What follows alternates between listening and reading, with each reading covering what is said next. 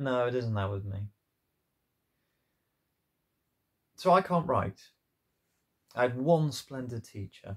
He would talk to us about things right in class. He said that most educated people thought that intellect was a matter of making fine decisions, of seeing two separate points that the unintelligent would believe was one. But that idea was a bit finicky.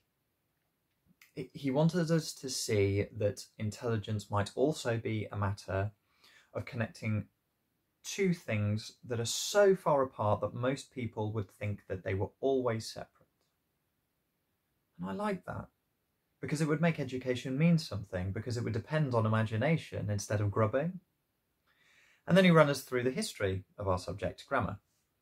How it started out as poetry, where every word was an original creation, and then it became philosophy, where people had to arrange speech with thought, and then science, which had more or less exact laws.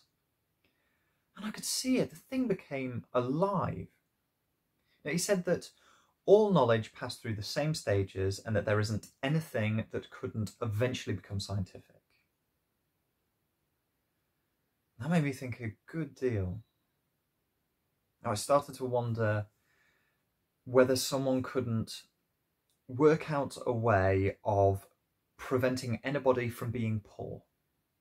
You know, it seems so unnecessary with the amount of work being done. And that's what I want to do.